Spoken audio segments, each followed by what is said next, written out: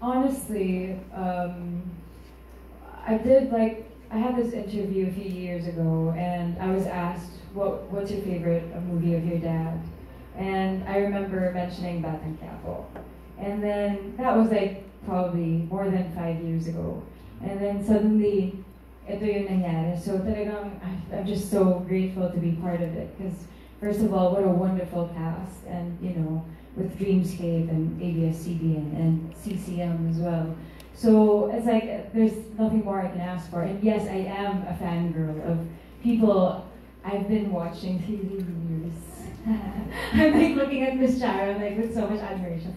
And everyone here, so I'm just, yeah. And I actually saw Miss Maricel Soriano a few days ago at niyakap ko siya because I was like, oh my God, I can't believe na gagawin ko yung Batang Quiapo. And so, yeah.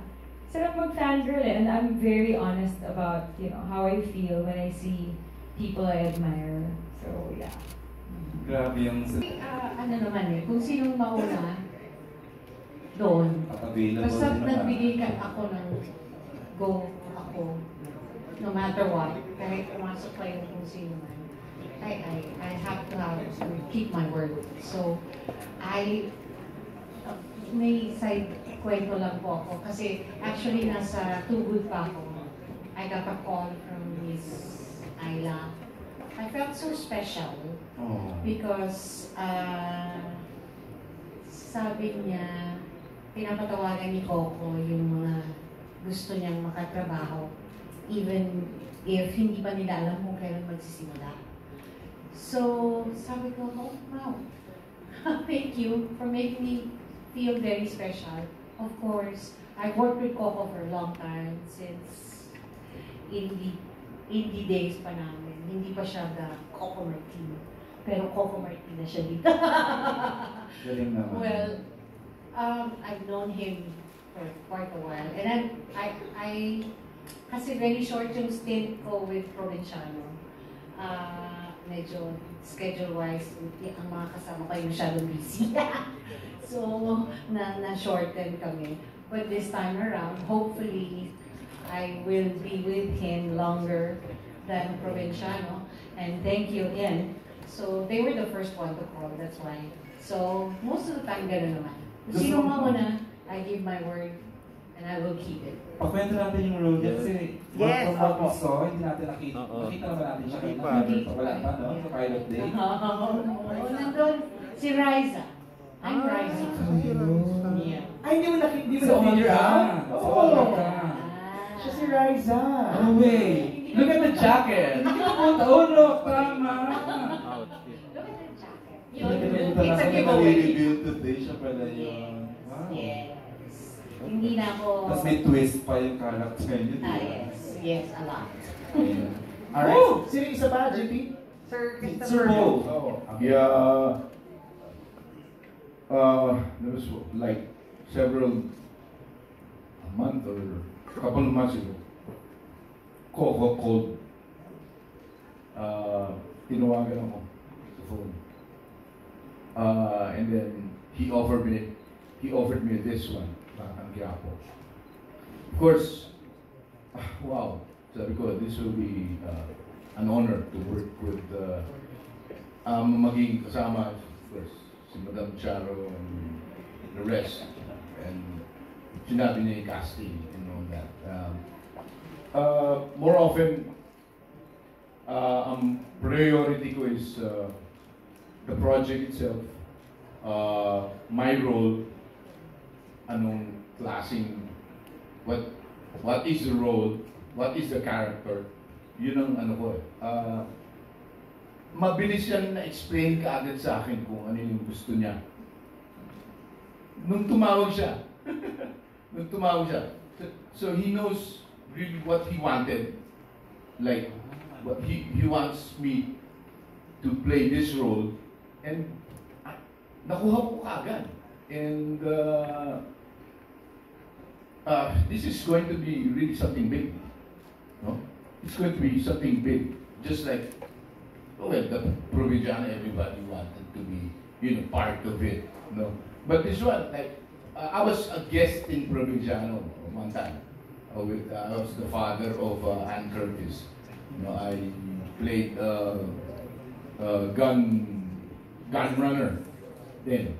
But nung tinawag dito sa akin, that I'm going to be one of the main cast of Batang Quiapo, this show, this series. Wow, Coco Martin calling me up, and then telling you the whole thing, the whole process and all that. I said yes right away. Yung storya, the character especially, ano pa yun yung priority ko talaga every time I accept any role. No. And then now, he tells me that I will be like the big gangster, the big boss. Well, so far, nag-shoot na ako ng mga scenes namin. I was like a couple of weeks ago, not a couple of days ago, ako na yung head ng bilangguan. Ako na yung nagpapalakad ng mga illegal activities inside the jail. So, and then, ayoko na muna yung istorya, but, and then I become a big gangster of a crime syndicate. So, I play the big boss. Lord, sorry.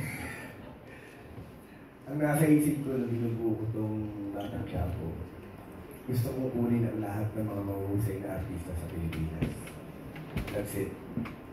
Gusto ko sila makatrabaho, gusto ko magsama-sama kami dito. Kaya alam ko kung sino yung mga mahuhusay at mga masarap na trabaho. Kaya personally, ako talaga yung tumawag, pumili at umagpo sa kanila. Yun po. Ang galing mo yung acting every time na may barilan siya. Tapos yung, especially pag i-vomit yung blood, tapos yung effect. Tulad kanina, grabe. Hindi kasi, syempre, gusto mo talaga, ako, honestly, pag ganyan, dahil yung action yung ginagawa. Gusto ko kasi, nararamdaman ng tao. Gusto ko totoo. Ayoko yung patay-patayan. Di ba? Para, kasi siguro yung advantage yun dahil nanggaling ako sa indie films. Diba? Pag sa indie kasi mas raw, mas totoo. Diba? Kung ano yung talagang nakikita mo, as is where is.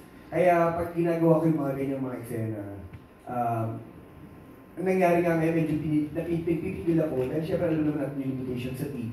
Diba? Pero sabi ko, mabibigyan ako dapat mas ano pa kung ano yung mas talagang totoo eh.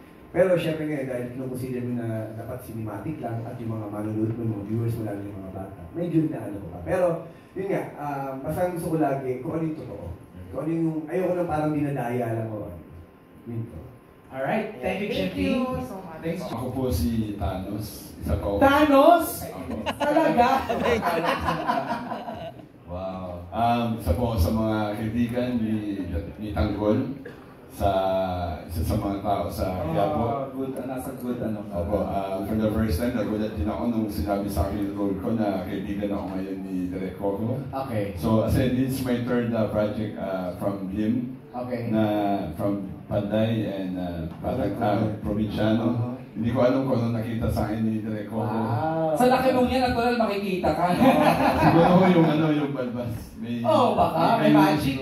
Opo. Oo eh. So I'm just thankful for this opportunity kasi isa sa si Direk Coco and ABS-CBN at Dreamscape ang talagang nagpapaganda ng career ko sa pag-artista. Parang emotional. Opo, kasi nag-PBA player po ako eh. And yung maganda yung tinako sa PBA. And naging second career ko itong pag-artista. And yun nga, isa si Direk Coco, major reason kung bakit pinaganahan akong tuloy-tuloy itong pag-artist ako.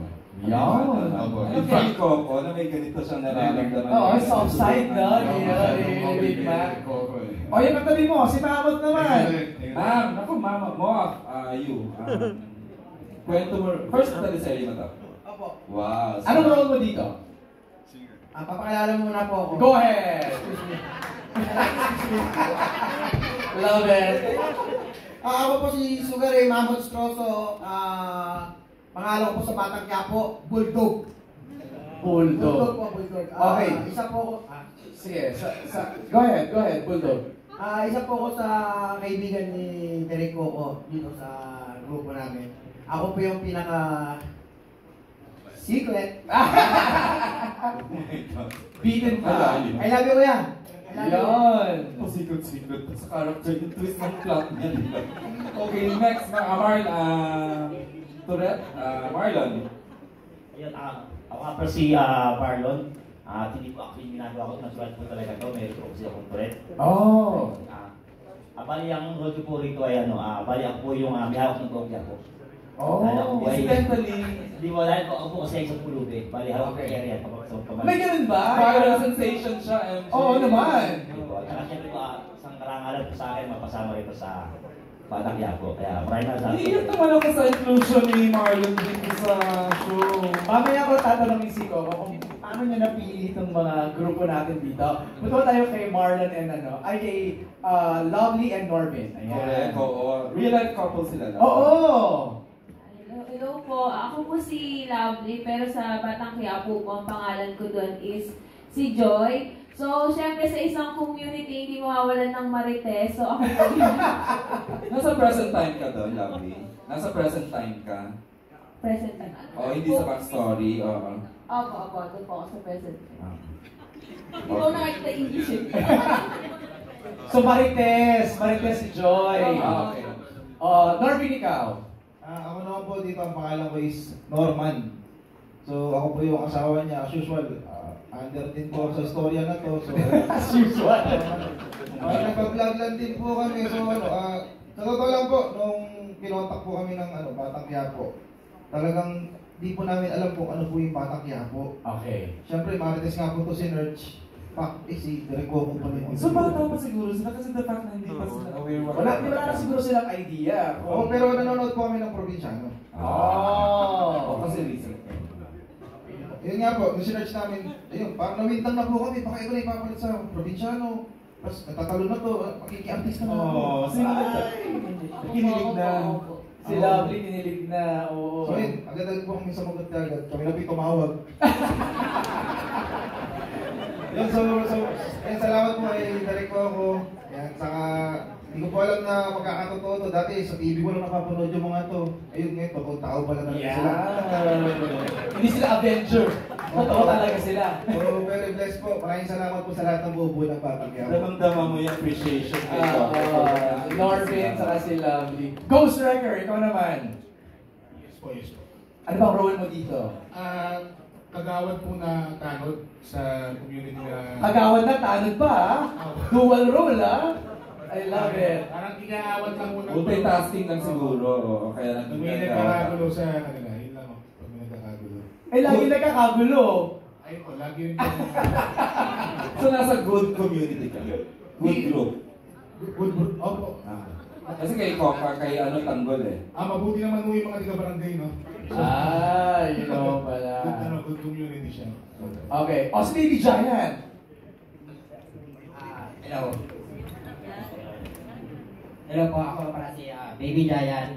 Sa Batang Quiapo po, pangalan ko po doon si Owen. Wow, pogi Owen. So ako po doon yung katropa ni Coco. Sila Big Mac, at sila Mama po. Ayan. Saka ako po yung siga doon. Oh wow, ikaw ang siga! Ako po yung siga doon. Makulit na siga po. First acting mo to, project mo to, Baby Giant. Wow, nag-audition ka? Tinawagan din po ka ng Batang Quiapo po. Wow. Maraming salamat po kay Derek Coco po. Thank you po. Owen, paano pag natotrouble? Binabuhat po kami ni Big Mac. Binabuhat ka ni Big Mac? Yes po. Ayos! Okay. Kanina nga sa screening, tinalga ni Big Mac. Oo naman. Lagi kasama yan si Owen. Diba? Si Baby Giant. Thank you, Baby Giant. Toni! Of course! Ito, pinapaalam. Kilalang kilala ko to eh. Go ahead. Hello po, ako po si Toni Fowler. Ang pangalan ko po doon ay Chiki. Sa Batang Quiapo po, ang role ko ay nagbibenta po ako ng mani. Dali, paano mo sabihin na? Baby kasi. Ay, masarap naman talaga ang mani. Oo, ubus na nga namin eh. Totoo ba, Toni? Kino na ganun yung specific role mo?